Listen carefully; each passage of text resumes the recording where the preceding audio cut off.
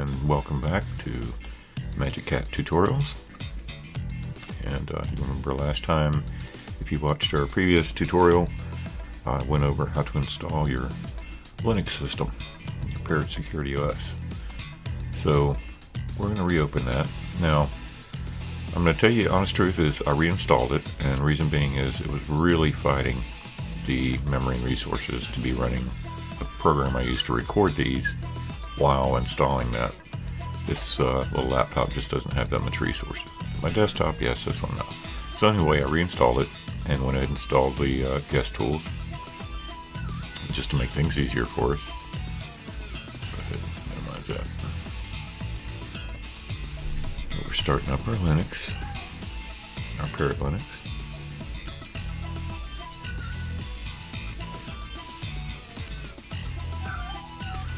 Pardon my little girl cat in the background crying for daddy. He's a needy little one.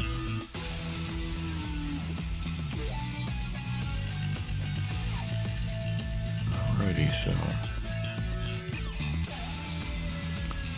slowly but surely. Here we go. Here's old test dummy. Remember, let me in 123 is his dummy password.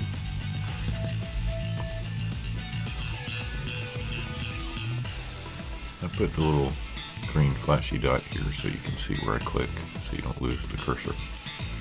Alright, and here we are. So it looks a little bit different from the last time. I'm going to tell you exactly what we did.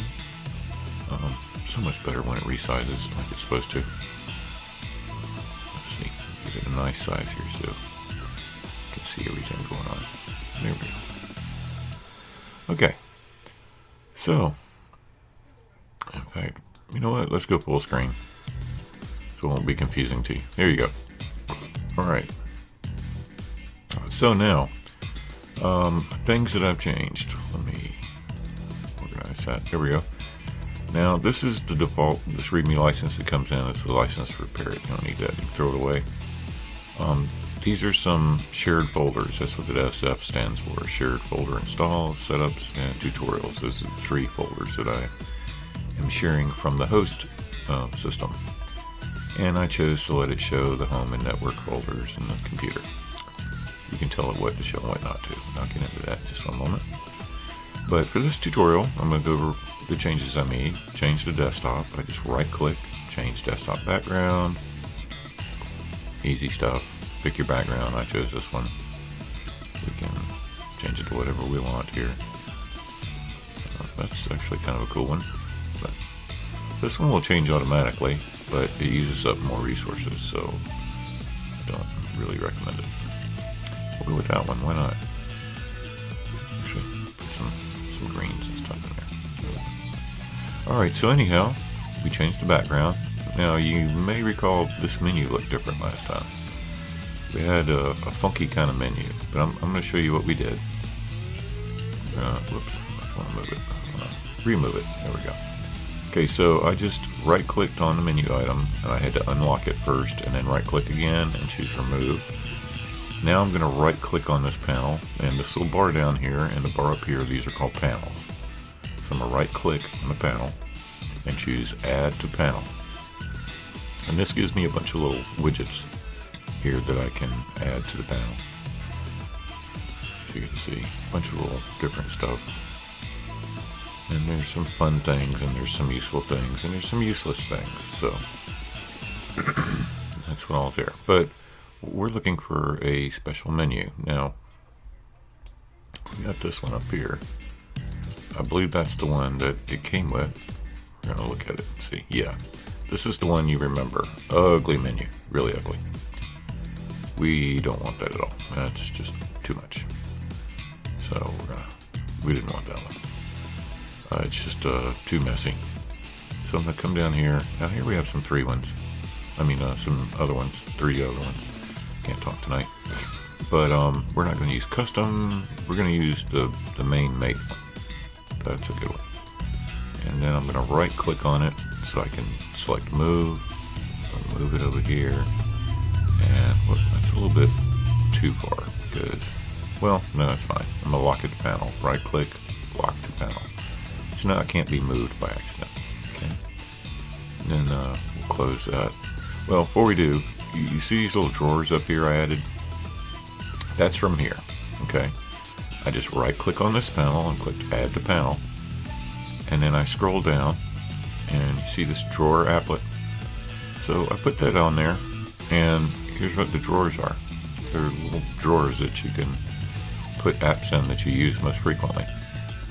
And I'm going to show you how to add to them too, because we will be doing that. I also added the force quit. It's like an instant kill switch. It's a little graphical version. If you're working in a graphical environment on Linux, it's quicker and easier just to grab that and kill it, and open a terminal and type it and all that crap.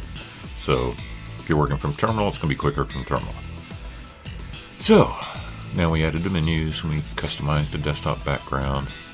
Now what I have in here, tell you what's in my drawers. We'll start at the beginning. Yeah, that sounded weird, didn't it? Anyway, we have browsers in this one, and I'm actually going to move this one to the top. Right click on it, move, and it will follow my cursor. Whoops, there we go. And then click again and it'll stop. So I got Chrome, and then it's going from least secure to most secure. It's just the way I like it. You can set it up however you want. This drawer, move this back over. This has various text editors. I have Pluma at the top, LeafPad. Well, LeafPad no longer installs by default to Parrot Security, so you'll have to go install it in the package manager, which I'll show you in a moment. And LibreOffice Writer, so it's like Microsoft Word basically. Let's move this one over. There we go. And whoop, don't right click, dummy. There we go. And this is our main terminal, the make terminal. And this is a force quit. Let me add one thing in here I would like to add just because I prefer it. Here we go, a separator. There we go. So yeah, you can organize your little panel there too. And you can get anal retentive about it if you want, like I'm doing right now. But anyhow, we're done with that. Now over here, your time and clock. Now if you click on it, looky here, isn't that cool? And if we click on locations, wow, neat. Then edit. And here's where you add a location. So it tells you type a city, region, or country name, and then select a match from the pop-up. So I'm going to put Columbia.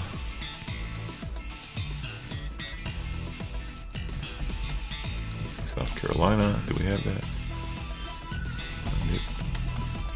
States. No. Go by zip code. No.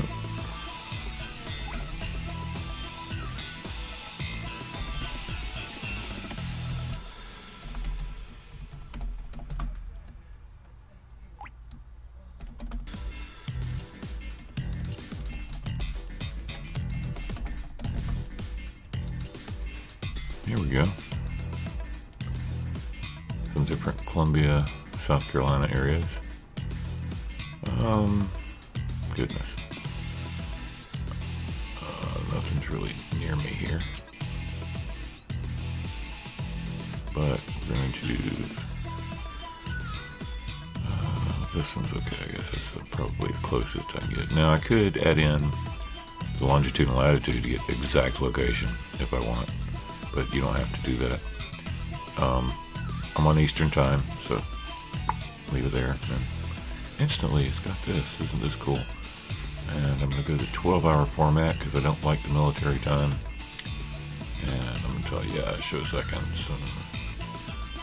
And then we're going to go weathers in Celsius. I want to change it to Fahrenheit. And wind speed, I want miles per hour.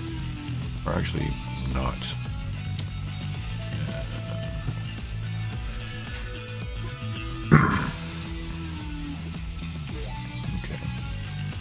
So that's good. We set it, and let's see. Let me in 1, 2, 3. dummy's password, and whoop, didn't mean to bang the mic, y'all. Sorry about that. And there we go. It has our correct time. So just something cool. See the little moon, shows you it's evening, gives me the weather there.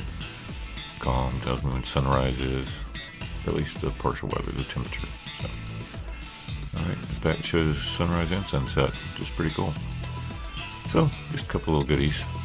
And yes, drop all elevated privileges. We don't need those now. Okay, that's what we just did. See, we set elevated privileges to set our clock and the location. Yeah, removing the key. Got rid of that. So that's the first few bit of little tweaks, adding your menu items there. Now I'm going to show you in the next tutorial. We're going to add 2 new terminals. Excuse me, my mind went blank. And I'm going to show you the advantage of adding these 2 new custom terminals. And we're also going to add them to our drawer here, so we have a selection of 3. Alright, so thank you for joining us, and we'll see you next time.